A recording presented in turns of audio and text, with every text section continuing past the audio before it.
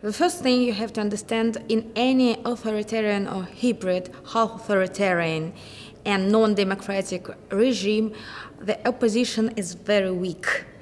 And there are few people in the opposition right now because it's very risky for you.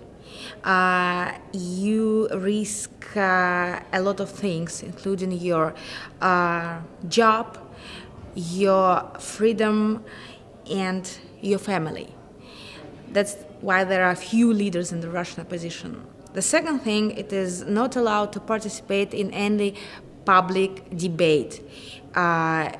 It is not represented in the media, I mean TV stations, because TV media outlets are the most influential ones. The third thing, that in an authoritarian regime there are no debates, and that makes an opposition even weaker. The final thing, we are not sure that the opposition will be allowed to participate in the elections. That means that they won't have any chance to influence their current system. These are the main obstacles for the opposition, and I'm not sure that in the recent future the situation will change a lot.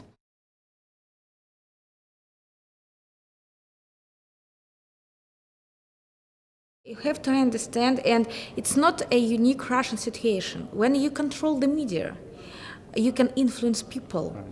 You have to understand that the most important thing to control is television, because internet is not as influential. You have to search for information, it takes time, and people are lazy in their nature, and they prefer to switch on TV and to watch the news in the TV. So he controls the media, and that means that Putin can form an opinion of people. The majority of people don't have any opinion about foreign policy, about liberal values, nothing. What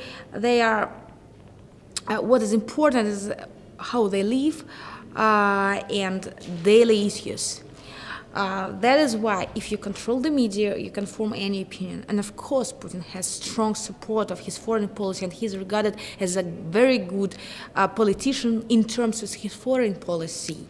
Lots of people still support the idea of the annexation of Crimea.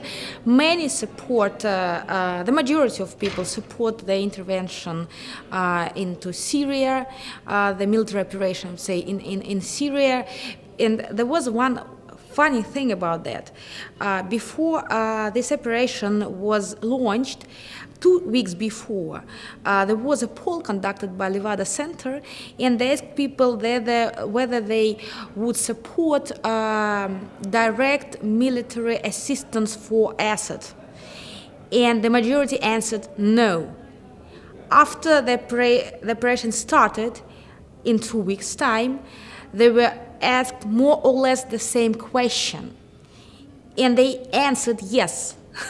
That means that people don't have any opinion, and that is very dangerous, and that's why it is so important to have independent media outlets or different media outlets that present different opinions on the same issues.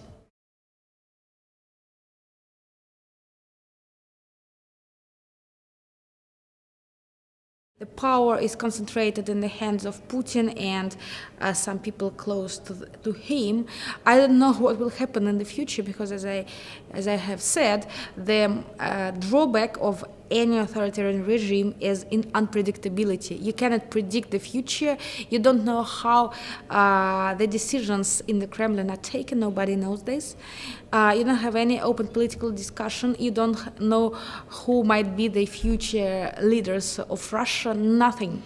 That's why I won't predict anything, but I can say that the model built by Putin doesn't work in any sense, in economic terms, in political terms, in social terms. It doesn't work. And I do not see any positive sides of this regime for Russia. And it's also highly unpredictable, but it can survive for a long time.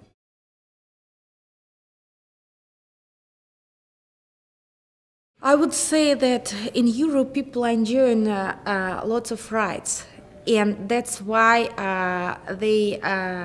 it's a matter of experience. So for many years all these rights were in place and now are in place.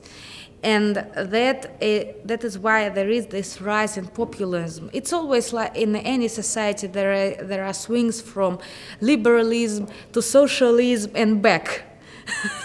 And it's another example. And I think because they probably didn't have negative experience with a more rigid system, they would want it. They think that that can be a solution to the problem.